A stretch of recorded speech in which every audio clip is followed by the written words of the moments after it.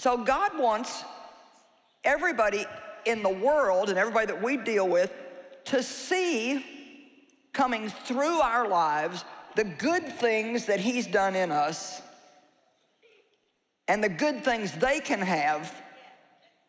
through a relationship with him. But if our soul, which is kind of the part between our spirit and our body, if the soul is all clogged up with junk and the soul is not brought under the control of the spirit, see, you can be a Christian and still have your soul controlled by the flesh. But we can learn, and that's what our journey is all about, to be honest. We're all on a journey of learning and becoming and changing and growing and maturing. So we're learning how to let the soul be controlled by the spirit man